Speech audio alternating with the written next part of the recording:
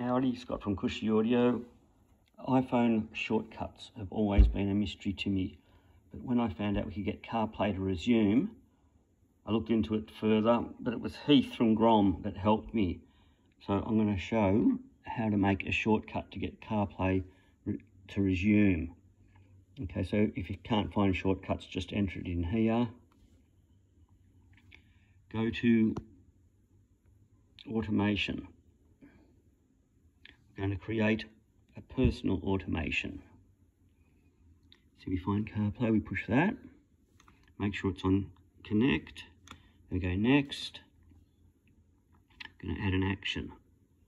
All actions. Scroll. It's hard when I'm looking through a phone. Scroll a long way down. We're looking for play pause.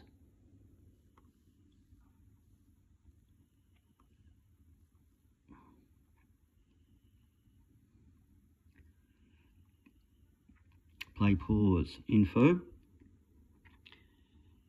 The current playing media, so to me that means like if it's Spotify or a podcast or local music on your phone like I have, it will just play it again. So we add that to the shortcut.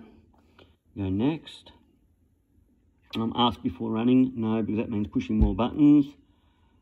And we save it, done. And CarPlay connects, play pause. All right. Let's turn our stereo on.